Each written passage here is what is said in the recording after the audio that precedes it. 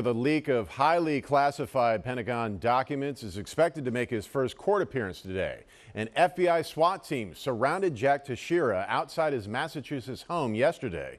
ABC's M. Nguyen tells us what we know about the suspect so far.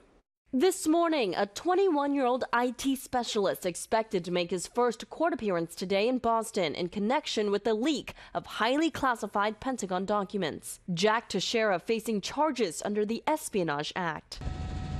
FBI agents in tactical gear converged on his Massachusetts home yesterday. News helicopters first spotted him reading on the back deck. He then emerged with his hands on his head. Feels like a movie. It feels like a movie.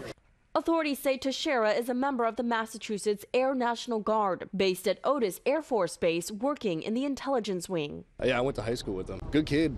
Not really a whole lot of, I would never have kind of taken him, somebody like that.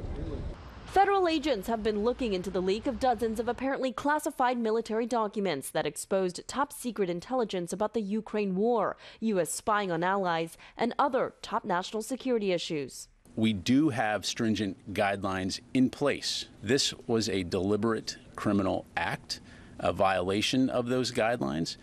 Hours before Teixeira's arrest, a report in the Washington Post described the alleged leaker as someone posting documents to impress young men in a chat room on the social media platform Discord. The Post interviewed a teen who says he was a member of that chat room. It felt like I was on top of Mount Everest. It felt like I was above everyone else to some degree, and that I would be able to brag to some people that I knew stuff that they didn't.